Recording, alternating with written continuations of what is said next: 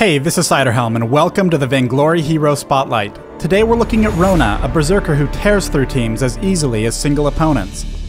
Rona is all about getting into battle and crushing her enemies.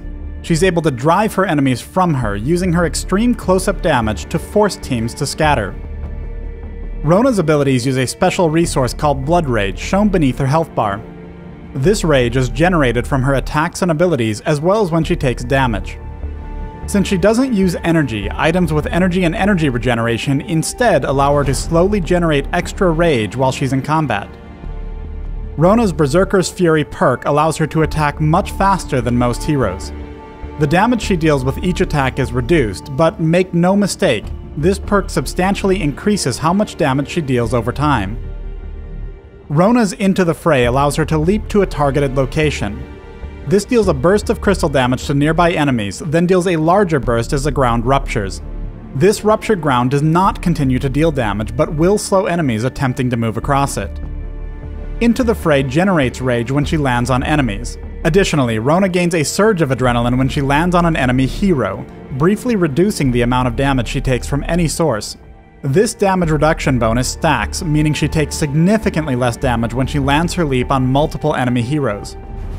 I recommend learning this ability at level 2, but upgrading it first and taking its overdrive. Rona's Foe Splitter allows her to strike her target with both axes, dealing weapon and crystal damage and applying weapon effects. Rona spins her axes for a moment after using Foe Splitter. During this time, she can reactivate the ability to strike a second time, dealing more damage and temporarily reducing any healing the target receives. Foe Splitter's first strike generates rage. However, the second strike consumes all of her current rage and increases in damage based on how much rage was consumed. This ability's cooldown is reduced each time Rona lands a basic attack. I recommend learning Foe Splitter at level 1, but upgrading it last. When Rona activates her Red Mist ultimate, she begins whirlwinding, dealing constant, heavy weapon damage to all enemies around her. She can move freely during this time, but at greatly reduced speed. Red Mist cannot be activated until Rona already has a lot of rage, and it consumes rage each second that it's active.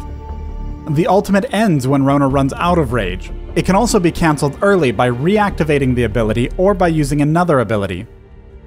I recommend learning and upgrading Red Mist when it's available. Take the final upgrade instead of the overdrive on Foe Splitter when your opponents are staying grouped up during teamfights. Raw weapon power items are great when you want to deal more damage with Red Mist. Serpent Mask is particularly useful as the lifesteal works on the ultimate's damage, allowing her to survive longer during combat. Attack speed and crit heavy items are very good for maximizing burst damage on single targets.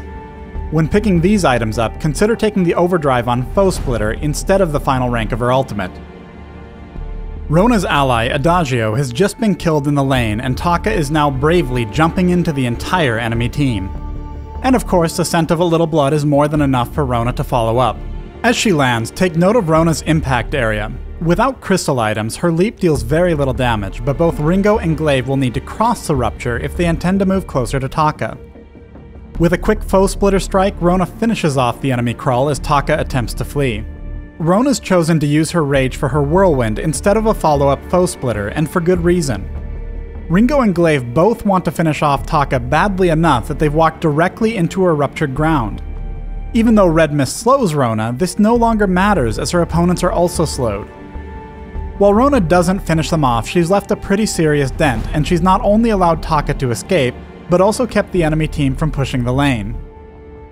In this fight, Rona's initial rupture helps split Adagio's teammates off from him and allows Celeste to easily bully him away. Using both the rupture and the whirlwind to disrupt grouped up teams allows Rona to heavily influence the direction of teamfights. There's a couple other things that are important to understand both for Rona and for the people playing with and against her. Though Rona is a warrior, her damage and playstyle may feel more familiar to assassins and snipers. She shares many of the same strengths and weaknesses, and like these heroes, often needs to stay ahead on items to keep an edge on her opponents.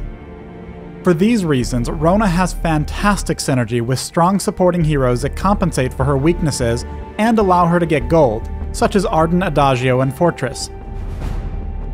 Thanks for watching the Rona Hero Spotlight. Download Vainglory free on the Apple App Store or Google Play and join us in the Halcyon Fold.